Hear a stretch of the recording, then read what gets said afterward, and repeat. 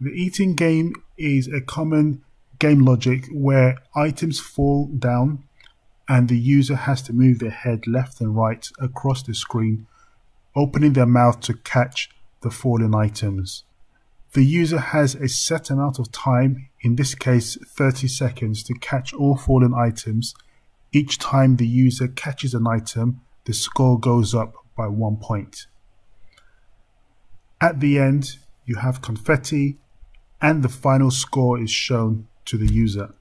Before you make changes to this template, it's best practice to save this project as a new project and work on that project so that you have a saved original copy of the template.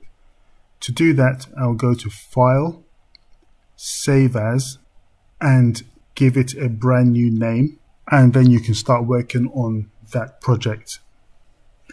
This just makes sure that you have an original copy of the template just in case you make an error while you're making changes to this template. This template makes it very easy for you to customize the eating game. You can change the fallen elements, you can change the color of the timer and score text, you can even change the cover image. We'll go through some of these right now. Firstly, just to walk you through Effect House if you're not too familiar with it. On the top left is the hierarchy section. Below that is the asset section where you have all your textures, your materials for your game. In the middle, right at the top here, is where you can see the placement. You can visually see the placement of your assets either in a 3D space or a 2D space. Below that is the visual script graph. Here you make connections to form the logic to your game. Right next to it in this column is the preview window where you can visually see how your game is operating. On the right hand side of that is your inspector panel. Your inspector panel gives you information regarding your textures, for example, resolution, size, type, compression, and a preview of what your texture looks like, as well as other things where you can also change the rotation, placement, and scale of objects in the hierarchy. Right, I'm going to open up the visual script graph by undocking it here. I'm going to center it by clicking this zoom button here, and you get the general layout of the logic that makes the game work. You wouldn't need to change anything on this graph. However, the options in blue give you the ability to change certain aspects of the game easily and to customize it to your own design. For example, in this section here, you can easily change the score and timer text color. You can change the fallen items. So that is that you can change the images of the fallen items. There are 5 altogether. You can change the score visual graphic, which shows a +1 every time you get a score. You can change the cover image. You can change the end score text color and the end screen image background, which I'll show you all these in a moment. So in general, every section with a blue comment box are aspects where you can easily change and customize various elements within the template. What we are going to do is change the cover image, which is this short instruction that shows the user how to operate the game. We're going to change the color of the timer text and the score text. We're also going to change the fallen items. At the moment we have fruit falling. We're going to make them sweets. And we're also going to change the end screen image, background, and the text color. Okay, to start and make everything run smooth, I'm going to just pause the preview window. And the first thing we want to change is the cover image. Over on the left hand side, we have the assets panel. We have textures here. I'm just going to drop down that arrow. All you have to do is go to your folder that has the asset you want to change and drag it into the assets section. I like to keep all my graphics in squares. This way, changing the elements doesn't really take that long. So I'm going to drag in the cover image. This is the cover image. I'm going to drag it to the texture section, and the name of that asset was record to start small. I've clicked it. Over on the right hand side inspector panel, I'm just going to select the compression type none because I have already compressed all these assets. To change this cover image, we scroll in to the visual script here and we go right to the bottom. We see cover image. All we have to do is click on source, scroll down to our cover image, new one, records to start, and double click. This will add the asset to the visual script. We click play just to show it's been changed. And you can see it's been changed to record to start, which has a nice animation. The next 5 things to change are the fall-in items. I'm going to go back into my folder that has all my assets and drag these new files over. Again, I've kept everything in a square format, usually 256 by 256 pixels or 512 by 512 pixels. It just makes it easier to design and make changes in the visual script. Now I'm going to select the first 5 suites and drag them into the texture section. Make sure you name all your new assets just to help organization and speed up your process. I've named them suites from 1 to 5, and that way I can easily see them. Back to our visual script. This blue section here, we have fall-in images. All we have to do now is just go to each of these boxes where it says source and swap out the old for the new. So suite 0, number 1. We go to the next one and swap out mango for suite 2. Double click. Move over to the third one. Suite 3, double click. Number 4. Double click, and the last one, number 5, double click. Now we've added the new elements into the texture folder and we have swapped them out in the visual script very easily. So I'm going to press play just to show these changes. I'm going to click record now. And as you can see, the items falling down are all suites, are all the new assets we've added. Now that we have changed the record to start and we've changed the fallen items, best practice is to delete the old textures. So I'm just going to go over to the textures section and look for the old assets. So lemon, mango.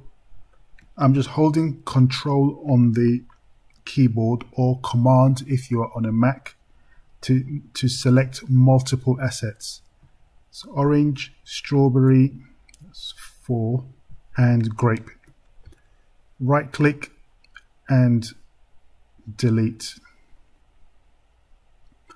That way we can save space on our template. So to check the amount of space you have left or that you have used, it's in this section here. Just click on this arrow to refresh. And at the moment we have 2.6 megabytes used out of 5 megabytes. So our limit is 5 megabytes on this template, on every template at the moment. Okay.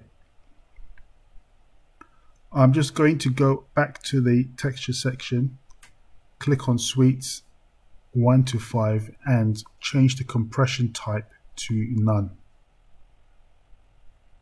Okay. Now the next thing to do is to change the color of the timer and score text. Again, very simple. We just go right up here to score and timer text color, and we just change this from blue.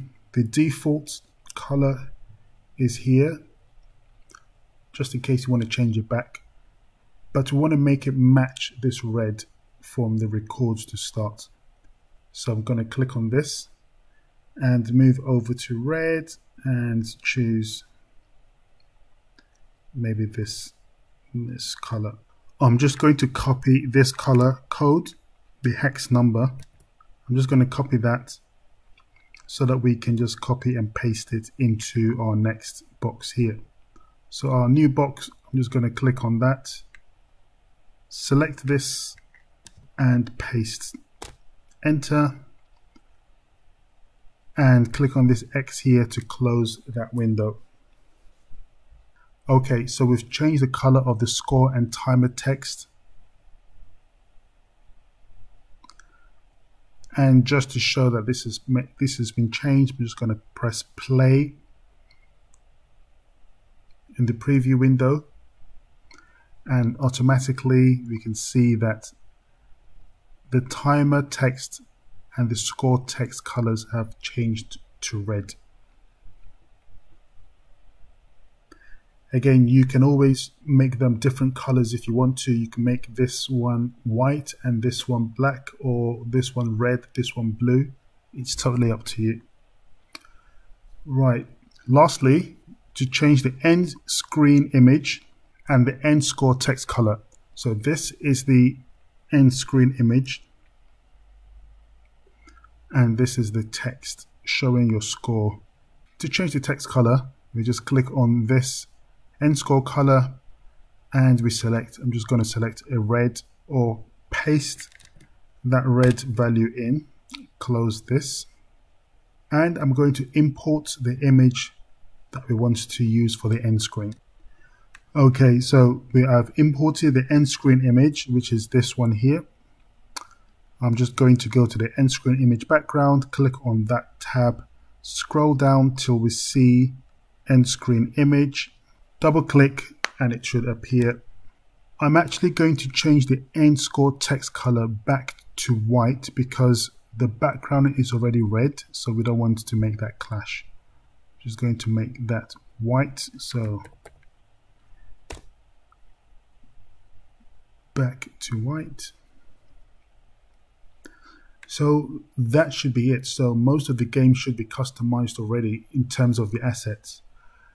So now we can clean up our assets in the texture folder, and I'm just going to go to the cover image here, delete that. This is the old end screen. I'm just going to delete this and save those changes. So make sure you save your project as you go along. Right now, since all that is done, there's one other thing that we need to change. So this graphic, I'm just going to show you, every time you catch a falling item in your mouth, you see a +1 jump on.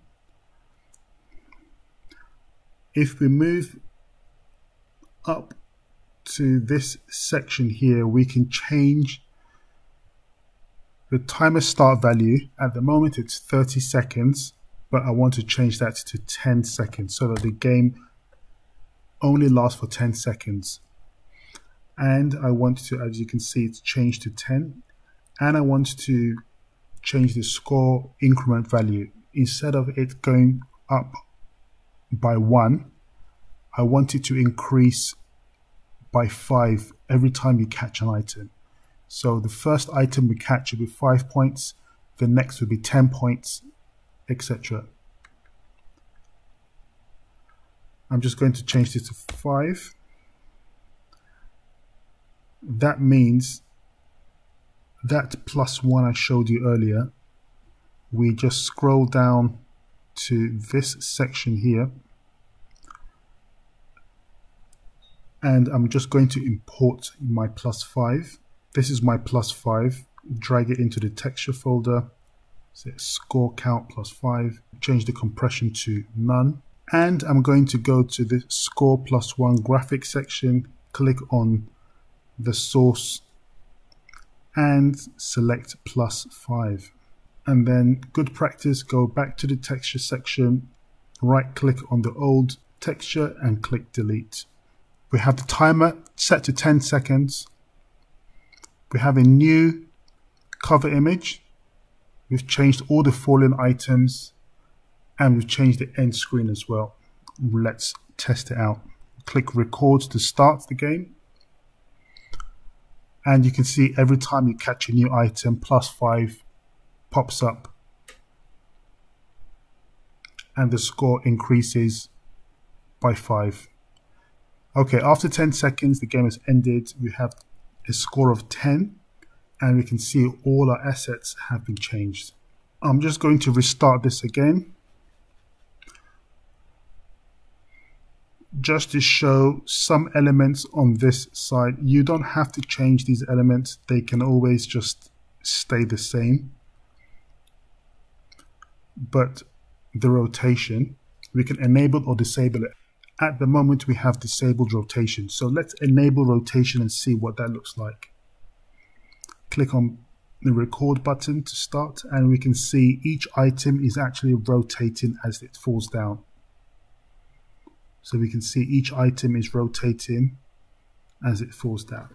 An item you could change if you feel like the fallen items are still a little bit too small for your liking, or your client wants bigger images, you can change the scale of the fallen items. So I'm just going to make this 0.6, 1.6, and we'll test this again. And you should see that the items are so much bigger, but still responsive when the user opens their mouth to catch the items. As you can see, it's very easy to make changes to the entire template within a few minutes. Once you have your assets designed, it's easy to just drag and drop them into the texture folder, customize it, delete the old images, change the colors if you need to of the text, and you have a brand new effect. Let me know if you have any questions. You can find a template again at projo.gumroad.com, and you can find many more templates there for Metaspark and Effect House. Thanks for watching. Any questions, please drop me an email or drop them in the comments below. Thanks again.